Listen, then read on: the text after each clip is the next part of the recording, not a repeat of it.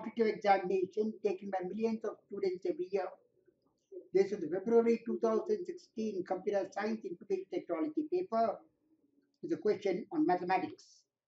There is a problem, GATE 2016 Computer Science Information Technology, paper 1, question 27. We are supposed to fill in the blanks question on recurrence relation.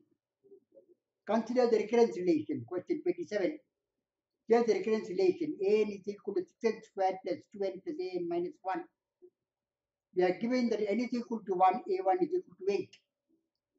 The question is to determine a99 and n is equal to 99, what is the value of an? Given that it is k 10 to the power of 4, multiple of 10 to the power of 4, the value of k is to be determined. Now, a1 is a constant, so it's a polynomial. Now, an depends on an minus 1. So, if a1 is a polynomial, a2 is a polynomial.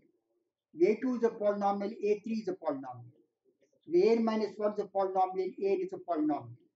An is a sum of polynomials of degree 2. So, it can at most be a polynomial of degree 3.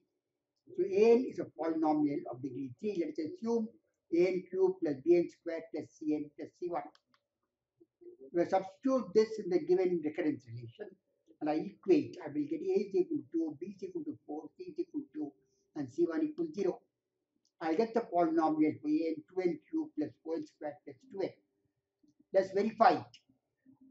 For n is equal to 1, the recurrence relation evaluates to 6 into 1 plus 2 into 1 plus 0. That turns out to be 8. The polynomial evaluates to 2 into 1, 4 into 1, 2 into 1, also 8. N is equal to 1 is verified. N is equal to 2, let us see.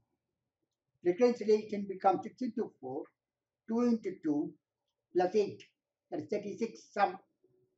And from the polynomial we get 2 into 8, 4 into 4 plus 2 into 2, this plus this plus this is 36 for the polynomial. So it stands verified. So the polynomial is indeed correct. An is given by this polynomial. What is the value of a99? a99 substitute n is equal to 99.